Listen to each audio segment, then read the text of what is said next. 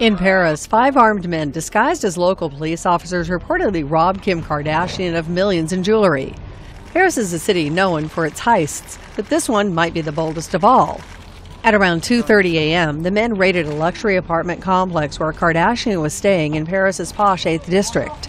The gunman reportedly held up the nighttime security guard, forcing him to grant them entry into Kardashian's apartment. Kardashian was then left bound and locked in the bathroom while the robbers made off with jewelry valued at approximately $10 million, including a €4 million diamond ring that may or may not be the one that she flaunted on Instagram days earlier.